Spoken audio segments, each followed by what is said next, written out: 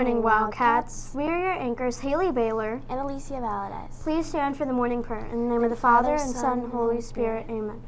Dear God, thank you for all these wonderful teachers, family, and friends. Thank you for these wonderful days. Amen. Father, Son, Holy Spirit. Amen. Okay. I pledge allegiance to the flag of the United States of America and to the republic for which it stands, one nation, under God, indivisible, with liberty and justice for all.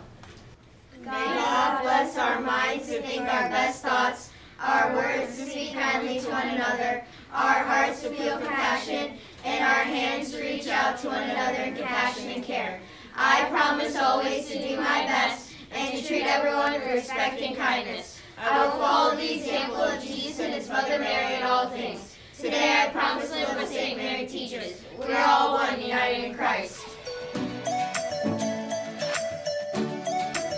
Good morning, Wildcats. It's Andrew Tran here for your weather report.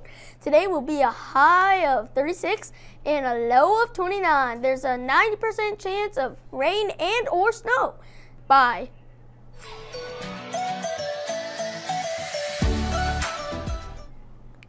This is James Mullally here with your weekend sports update. The Milwaukee Bucks clinched a playoff spot, which makes them the fastest team in NBA history to make the postseason.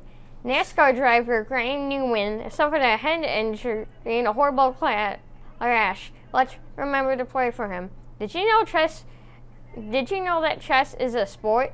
The St. Mary's Chess Club participated in the team regional tournament happened.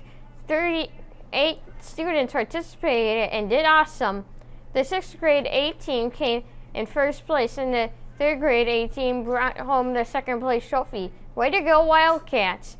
That's all for today, folks. Hi, Wildcats. I'm here to fill you on some facts about Dr. Martin Luther King. Dr. Martin Luther King was an American Baptist minister, humanitarian, and leader in the modern civil rights movement. He is known for his leadership and organization of the 1955 Montgomery bus boycott, founding of the Southern Christian Leadership Conference in 1957, and a 1963 March on Washington where he proclaimed, "I have a dream." King was assassinated on April 4, 1968 in Memphis, Tennessee, while lending support to a strike of sanitation workers. Your lunch options for the day are Bosco Pizza or Chicken a la King. We have one birthday to celebrate. Happy birthday to TJ Rags. Here's a fun fact. Did you know pigs cannot look up into the sky? It is physically impossible.